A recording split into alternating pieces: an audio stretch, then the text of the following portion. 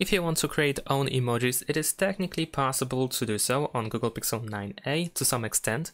It doesn't look the same, I think, as on Apple devices, but we have something that is called Emoji Kitchen. So for example, if I write a message such as "so happy," and then if I have Emoji Kitchen enabled, if I go to emojis, as you can see over here, I have these bigger emojis, which I think are actually stickers. And they are pretty much generated based on the content that I have written over here.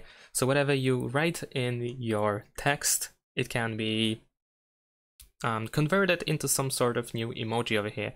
So we have new options here that might be quite useful to use.